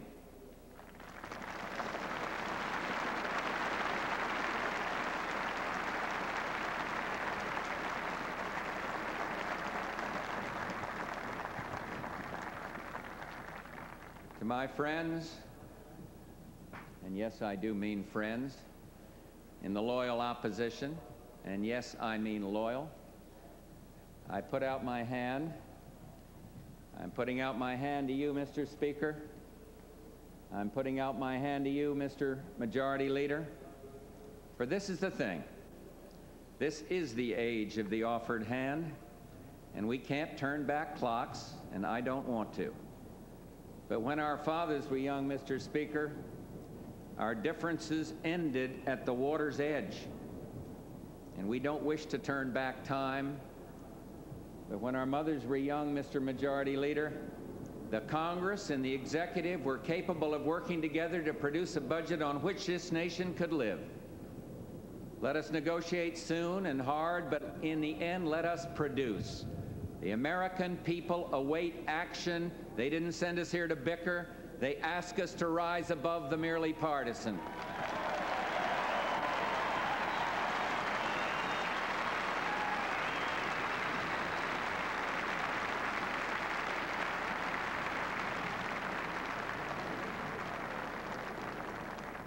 In crucial things, unity. And this, my friends, is crucial. To the world, too, we offer new engagement and a renewed vow. We will stay strong to protect the peace. The offered hand is a reluctant fist, once made strong and can be used with great effect.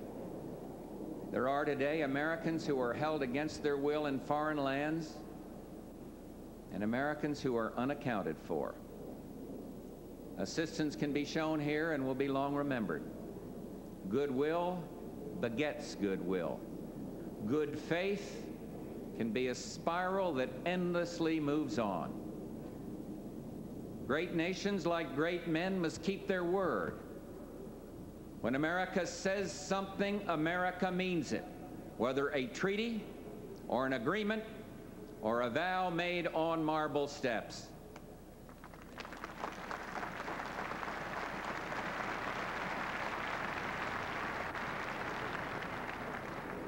We will always try to speak clearly, for candor is a compliment, but subtlety too is good and has its place. While keeping our alliances and friendships around the world strong, ever strong, we will continue the new closeness with the Soviet Union, consistent both with our security and with progress.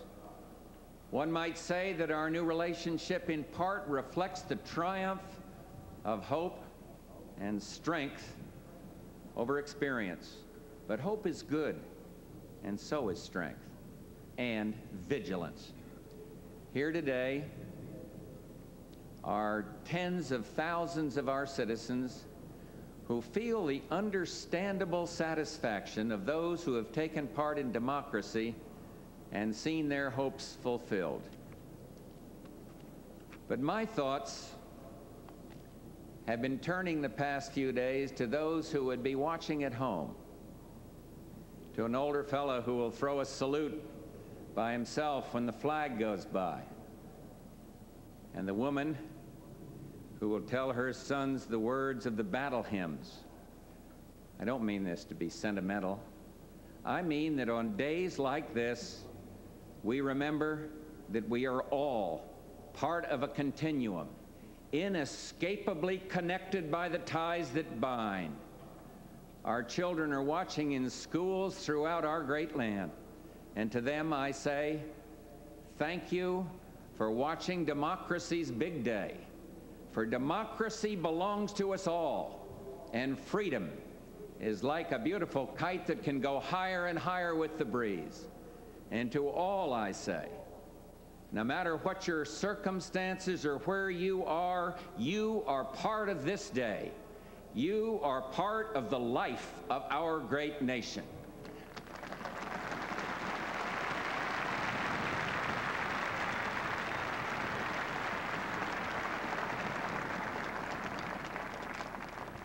A president is neither prince nor pope, and I don't seek a window on men's souls. In fact, I yearn for a greater tolerance, an easygoingness about each other's attitudes and way of life. There are few clear areas in which we as a society must rise up united and express our intolerance. The most obvious now is drugs. And when that first cocaine was smuggled in on a ship, it may as well have been a deadly bacteria, so much as it hurt the body, the soul of our country. And there is much to be done and to be said. But take my word for it, this scourge will stop.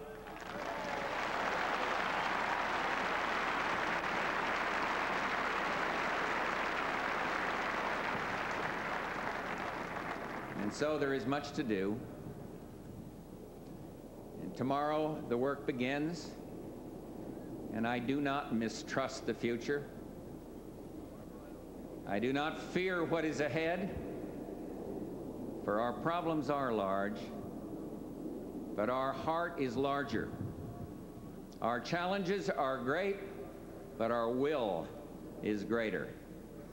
And if our flaws are endless, God's love is truly boundless. Some see leadership as high drama and the sound of trumpets calling, and sometimes it is that. But I see history as a book with many pages, and each day we fill a page with acts of hopefulness and meaning. The new breeze blows, page turns, the story unfolds, and so today a chapter begins, a small and stately story of unity, diversity, and generosity, shared and written together. Thank you, God bless you, and God bless the United States of America.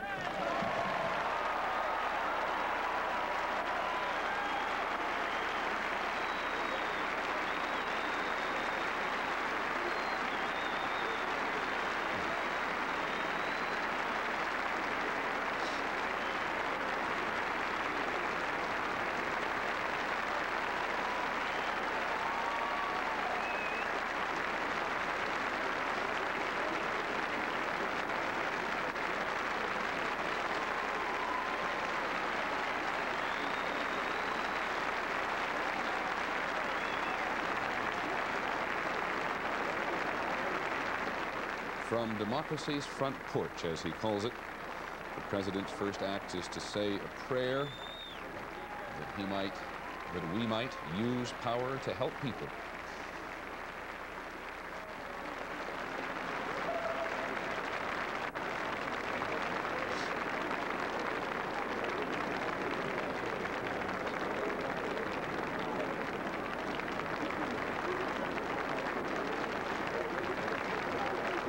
Since David, it was the First Lady's prerogative. I'm sure it is. A speech about commitment and patriotism that, as the president says, finds its expression in taking part and pitching in. A moving, warm tribute at the beginning to President Reagan. Please remain standing for the benediction by Reverend Billy Graham, and remain standing for the singing of our national anthem by Staff Sergeant Alvy Powell.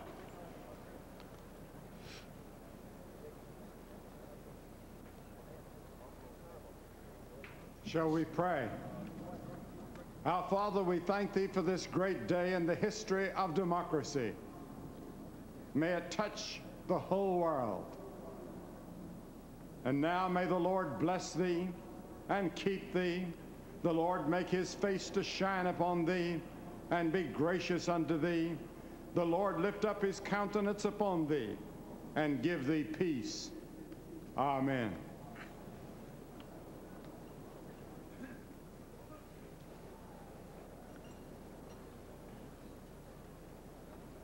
Oh, say, can you see by the dawn's early light what so proudly we held at the twilight's last gleaming, whose broad stripes and the bright stars through the perilous fight o'er the ramparts we watched were so gallantly streaming, and the rocket's red glare, the bombs bursting in air, gave proof through the night that our flag was still there.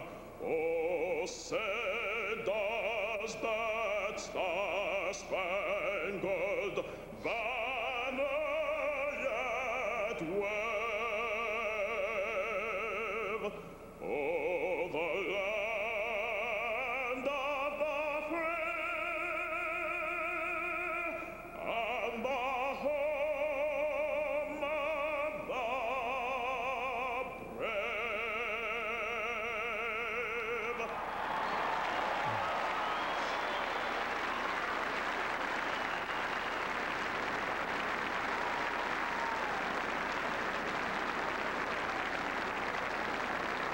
And somewhere over there in that crowd, another transition, the one we don't see.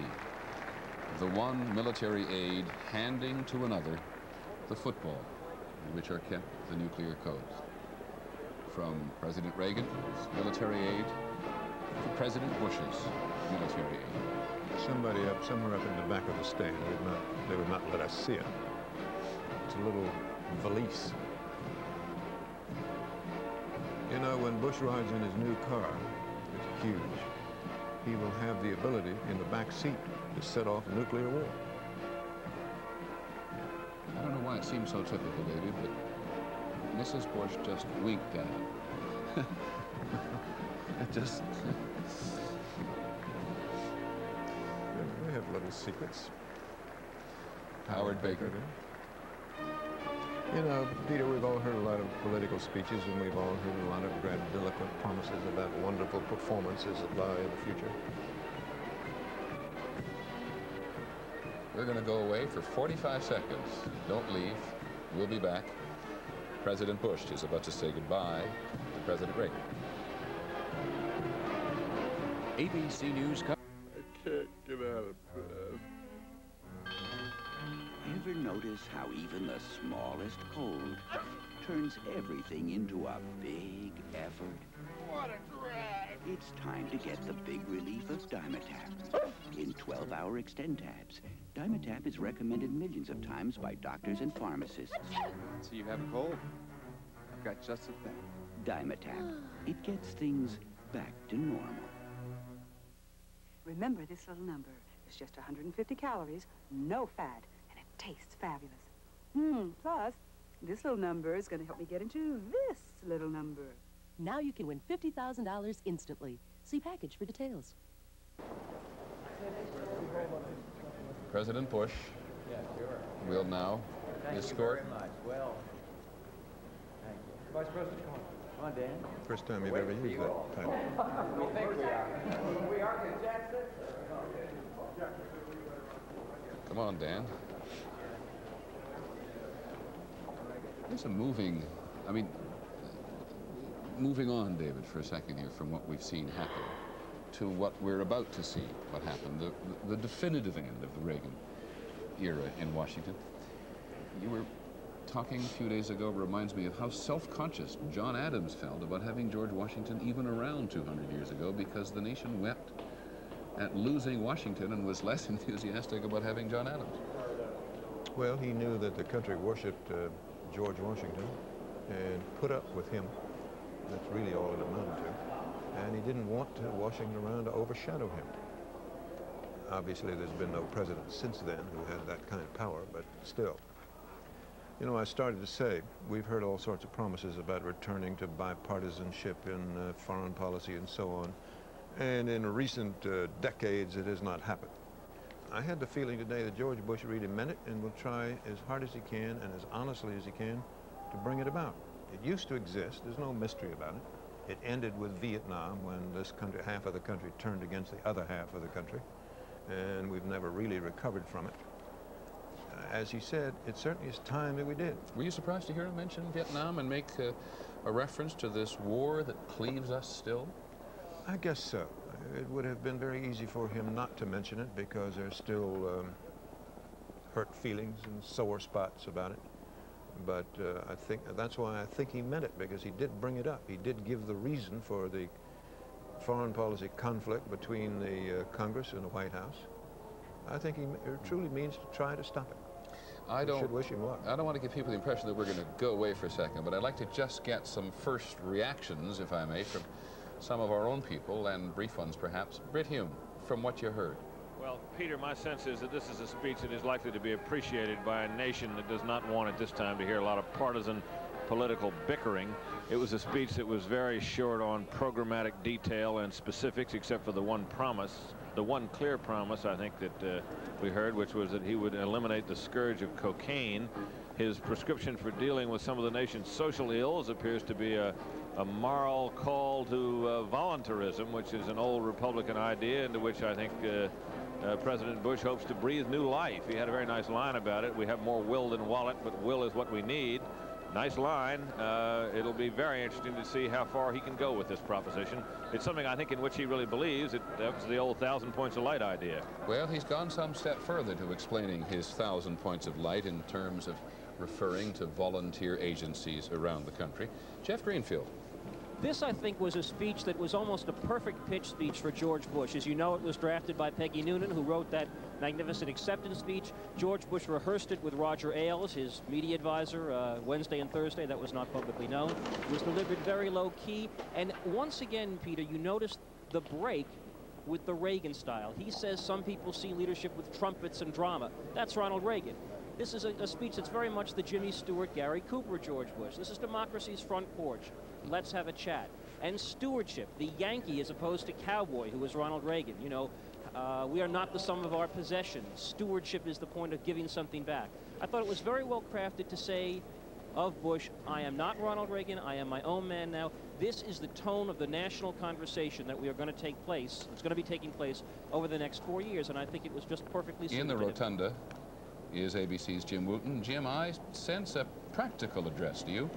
Yes, I think so. The President and Mrs. Bush are just preceding President Reagan and Mrs. Reagan out the east entrance of the rotunda where the President will leave on the helicopter. But getting back to the speech, I think it was a very, very practical speech.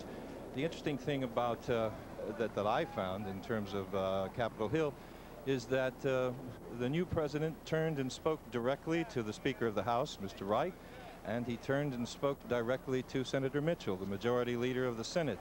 And in so doing said, let's work this out, guys. The people didn't send us up here to bicker and squabble. Let's get some things done.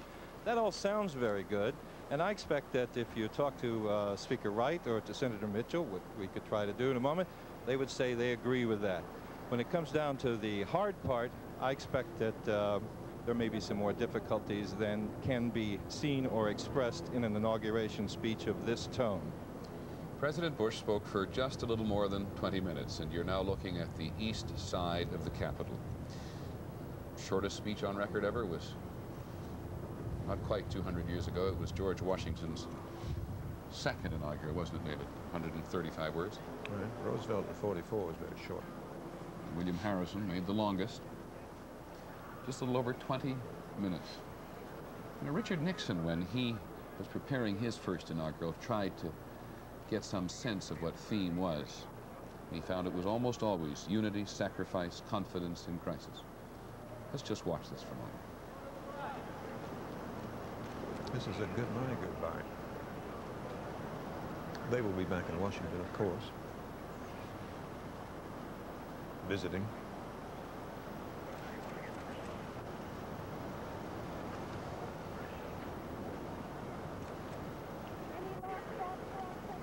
Reagan, on your way out? Any last thoughts for us as you go out today? Carry on. What's next?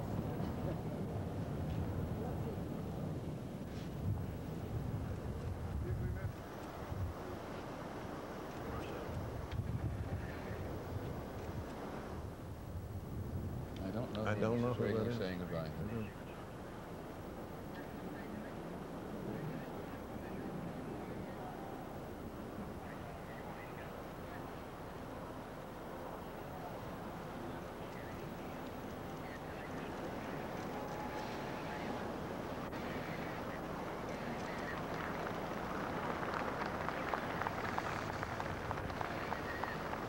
Very touching little scene, Peter. Claim. I just knew it had happened, that they'd salute one another. Salutes.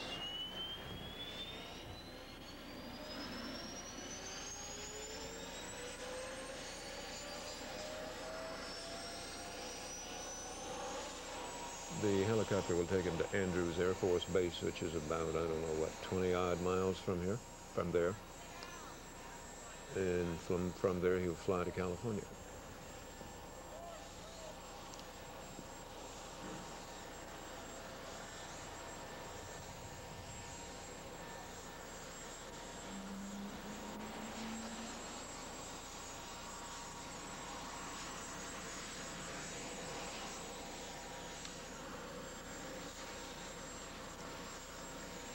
President Bush said it, but he really didn't need to say it, because all across the country today, and President Bush went out of his way to involve people in schools and at home watching this on television, to think back upon the Reagan years. As President Bush said of Mr. Reagan, thank you for the wonderful things you have done for America. That will be, in some respects, more readily debatable now than it has been perhaps in the last few days. There are a lot of people, David, in a lot of other parts of the world who don't always quite get this the way it is done, with such grace and such efficiency. So little fanfare. Well, there is no other government like ours in the world. There are other democratic governments, of course, but they have different systems, and they change leaders when they change in quite different ways. Ours is somewhat complicated. They do find it hard to understand. I think it was Jim Wooten who mentioned earlier in the broadcast, 8 years ago, Jimmy Carter was going out, Ronald Reagan was coming in. I was in West Germany waiting for the hostages to be released. And we were talking yesterday about how sudden the transfer of power is, and recalling that passage in Hamilton Jordan's book, The Aid to President Carter, who moments after power had passed from one hand to another, phoned the operations room in the White House to see what was happening about the hostages. And he was held on hold for just a moment, and a voice came back on the line and said, "I'm sorry, Mr. Jordan, you're no longer cleared to get that information." And Hamilton Jordan writes in his book that until that moment he had no clear awareness of how suddenly power passed. Instantaneous. At the moment the oath is taken, it all changes.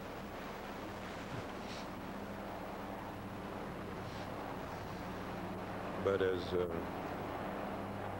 Professor Graff has said, one of the marvels of modern history is the American political system, in which every leader has left when his time ran out, and no one ever even thought of not leaving. Professor Graff, you're watching, and we're going to continue watching the president do one lap over the ellipse. What are you thinking at the moment? That this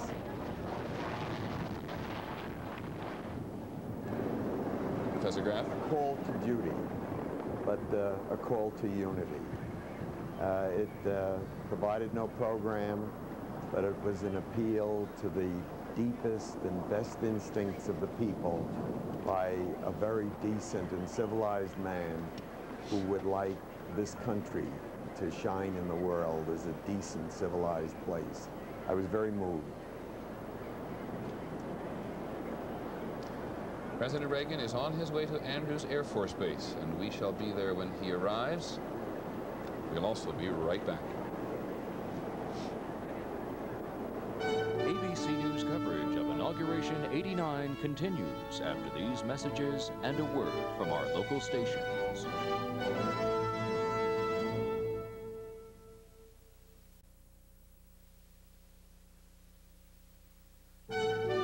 ABC News coverage of the 1989 presidential inauguration continues. Once again, here's Peter Jennings. The president signs, David, the cabinet documents. He's got a line of pens on the assumption that they will be souvenirs that people will want. Lyndon Johnson once signed his name with about 15 pens, an L for one and a Y, half of the Y for one, and so on. I remember watching it. It's the first time I'd ever seen it. As the president does this, we want to, as we said a number of times this morning, listen to some voices. In this case, with the Speaker of the House and the new Senate Majority Leader there on the President's right, Senator Mitchell from Maine. We want to hear from people in other parts of the world, go to Moscow and London. Let us start in London with Francois Hesburgh, who is the director of the International Institute of Strategic Studies in London. Mr. Hesburgh, did you hear something in the President's speech that is going to resonate overseas? Well, I think that overseas, really three words will have been picked up: reliability, compromise, and bipartisanship. And what obviously will be watched very closely is whether the new president will be able to deliver on those words. But the tone and the forcefulness with which he spoke about the reestablishment of bipartisanship, I think will have been noted very carefully. There's another aspect which I've noted, and that is that he talked specifically at one stage about the relationship between the United States and the Soviet Union. Indeed, that is the only specific bilateral relationship he mentions. It is something which will probably have been picked up in Moscow. It is a recognition ab initio of the Soviet Union's specific superpower status. Well, Mr. Hesburgh, you make a very good point, because we have Moscow on the line. In fact, we have Gennady Gerasimov, who many Americans recognize as Mikhail Gorbachev's spokesman. What did you hear, Mr. Gerasimov, that impressed you? Well, my conclusion from the speech was that it's a windy day in Washington, D.C., because the president mentioned breezes at least 4 times in his speech. We do have our own breezes here. We call them perestroika. So if we understand his reference to breezes as the wish to have a fresh start, a little bit of discontinue the course that the President Reagan had, well, we wish him well. And we hope to continue Soviet-American political dialogue and not to lose momentum. Is there any other initiative you sense in there at all? Well, the speech is mainly on domestic issues and usual Republican or maybe Democratic rhetoric. But we do wish to continue our dialogue and to conserve the dynamism which we have in our relations. And as I understand, James Baker, who is going to be the Secretary of State, talked about this dynamism, that they want to retain it. Mr. Grasshopper, we transfer power in this country. much differently than you do in the Soviet Union. You impressed with the way we do it? That's for sure. Are you impressed with the way we do it? Well, I haven't seen it on the screen, but I know that it's an impressive way. You have the same Bible for 200 years. We don't have it. Thank you for taking the time. Gennady Gerasimov. That is President Reagan arriving at Andrews Air Force Base outside Washington. And as he does, let us listen momentarily to our national security correspondent, John McCarthy. John, President Bush mentioned the hostages. What do you think he's going to do, if anything, different from President Reagan? Any hint? Well, it's somewhat surprising that he did mention the hostages, Peter. As you remember, 8 years ago, it was Jimmy Carter who had such a difficult time on this day of the turning over the power to the new administration, the Iran hostages then, of course. But President Bush is going to have the same difficult problem that Ronald Reagan had, and that is what in the world to do about the hostages, to let the world and let the country know that the hostages are important, but then basically to lie low on further strategy. John, you cover diplomacy for us. I'm convinced I heard a clear message in that speech to Iran when President Bush said, there are today Americans who are held against their will in foreign land and Americans who are unaccounted for. And then he said, assistance can be shown here and will be long remembered. Goodwill begets goodwill. Good faith can be a spiral that endlessly moves on. Possible message to Iran? It could very well be a message to Iran, Peter. I think perhaps the most important message in this speech is the message to the Soviet Union that the United States wants to continue the close relationship that has been developed over the last several years. That's a message which is heard not only in Moscow, but all around the world, because when the superpower relationship does not work, then of course it has repercussions all over the place. Okay, John McCarthy, thank you very much over at the State Department. In just a moment, we're going to turn this over to Sam Donaldson, who is out at Andrews.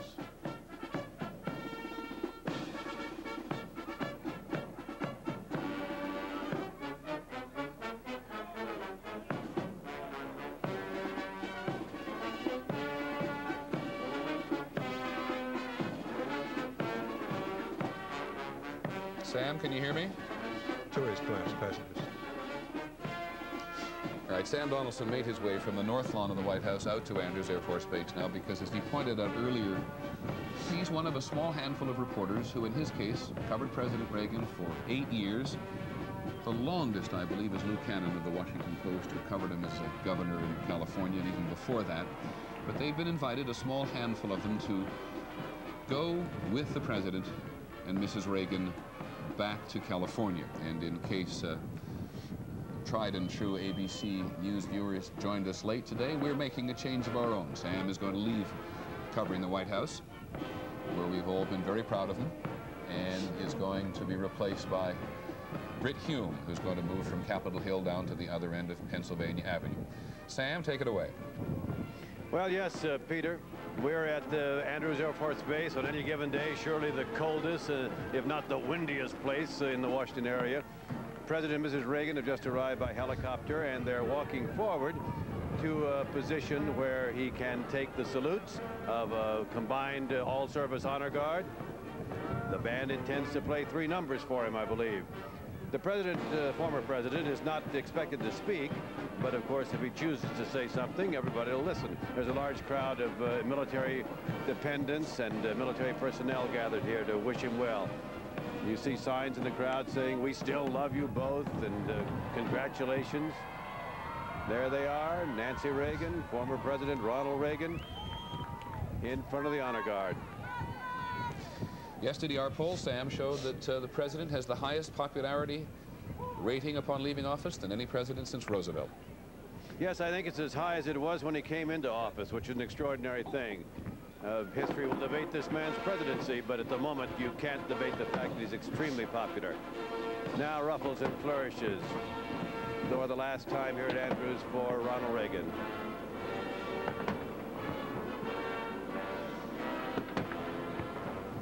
How much you suppose he's going to miss all this?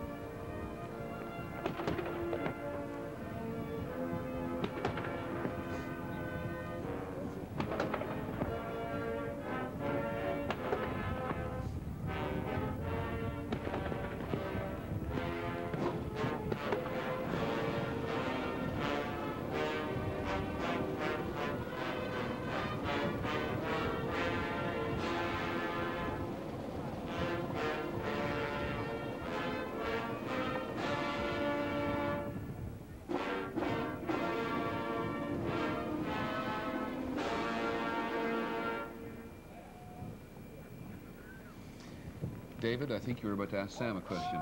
I was wondering how much, when he gets back to Los Angeles and Bel Air, all of this will, as if by magic, disappear, and I wonder how much he will miss it.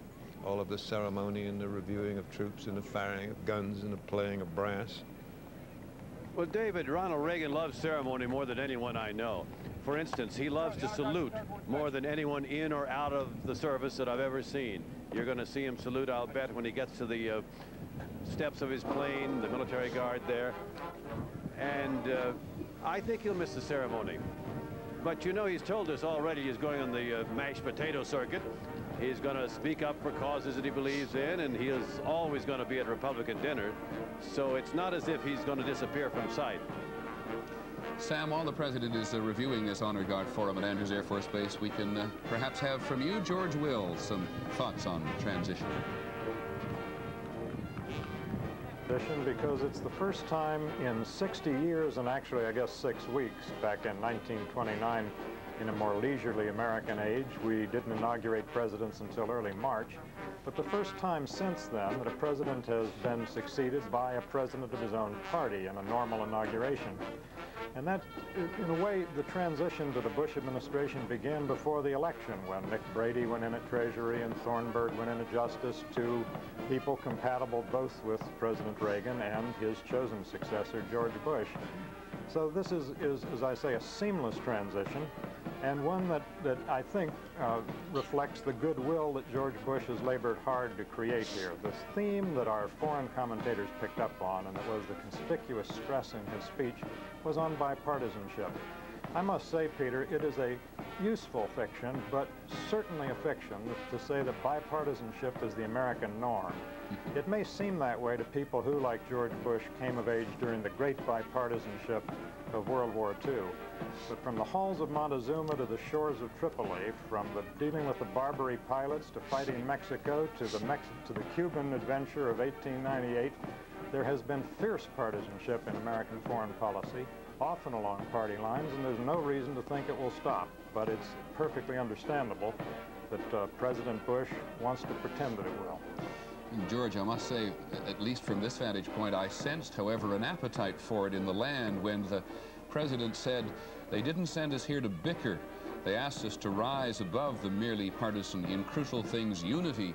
And this, my friends, is crucial." He got what I thought was his best round of applause. He certainly did, but the people may not have sent them there to bicker, but they sent a Republican to the White House, and they sent Democrats to control the legislature, and bickering is inherent in that recipe.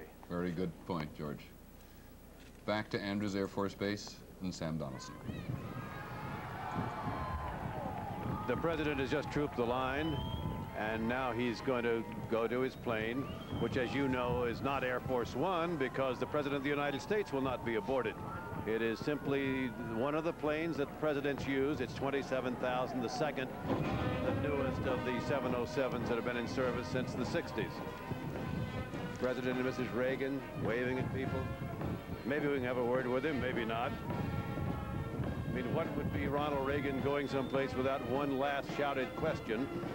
Go have a go, Sam. Embracing members of his staff. Have a go, Adam, Sam. And people here that he's, you know, they have their dog with him. Gets to go to California, I think, for the first time. How about a word, Mr. President? How about a word? Oh, no time, huh? Just tell us how you felt when the moment passed.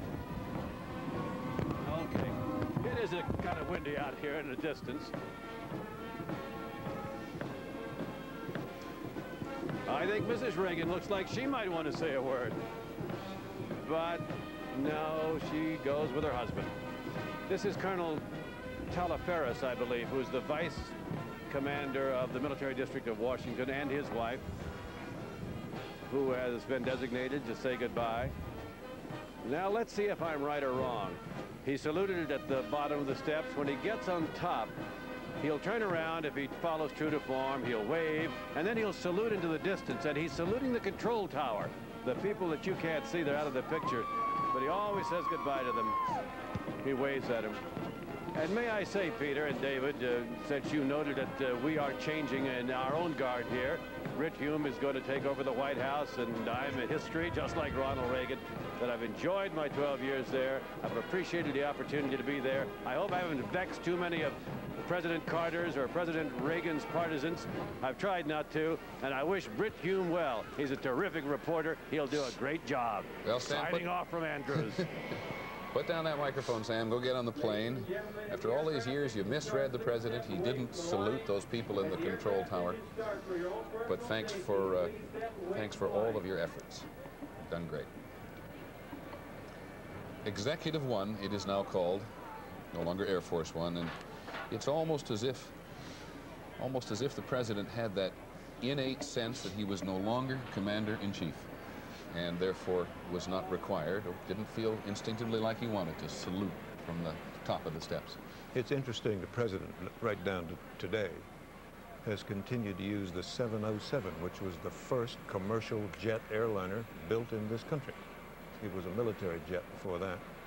However, very soon they're going to have, I think it's 2 or maybe 3, forgotten. 2. Set 2, 747s outfitted for the president. Let us return at least to listen to Capitol Hill as we watch the president's Executive One prepare for takeoff, and listen again to our new White House correspondent, Britt Hume. Britt?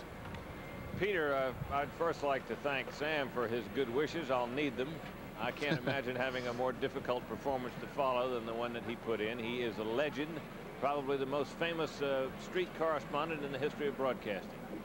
As I look out here on this place where just a few minutes ago the Bush family and the Senate and all of these people were seated, and the president-elect and all these people, as you can see, the chairs are gone.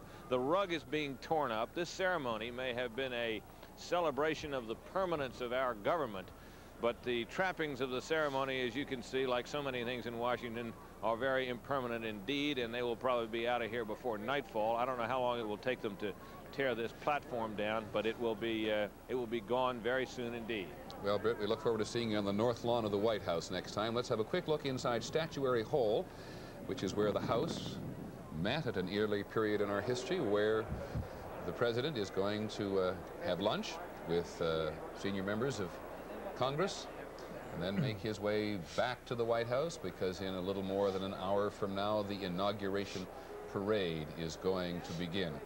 That is probably the hardest room on all of Capitol Hill in which to have a conversation.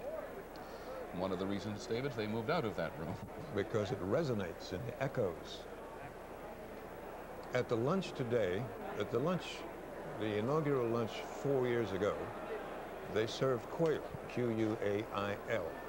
Today, it'll be chicken. Known today, David, as grilled poussin. But you're quite right. Chicken. It says grilled poussin on the menu. I want to get some final thoughts, also from Capitol Hill, from ABC's Jeff Greenfield. Jeff? Well, now that the transfer of power has happened, we can say what a lot of us have had on our minds. Ronald Reagan broke the jinx of the zero.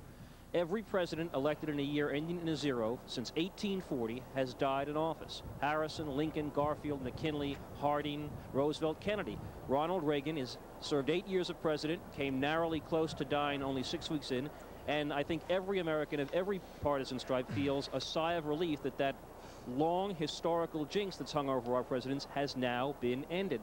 And I think that's a nice way to begin a new administration, Peter. I've never heard you mention that before, Jeff, and I'm glad you never did mention it before. What did you think of the speech? As I said, the Bush speech, I thought, set exactly the right tone. I think that the gestures, the turning to the congressman, which did indeed, as someone else mentioned, get a big round of applause, was an attempt to claim the high ground. And we have a divided government as we've had most of the last 35 years.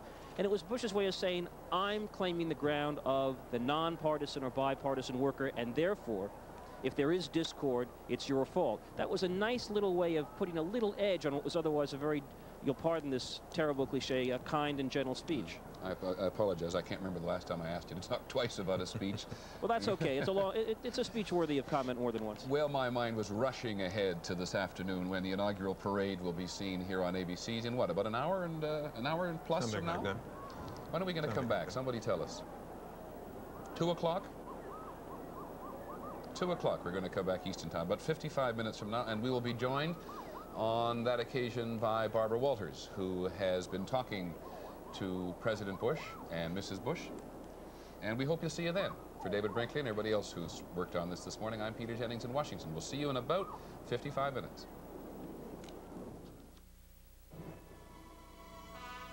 January 20th, 1989, the inauguration of George Herbert Walker Bush, 41st President of the United States, has been a special events presentation of ABC News.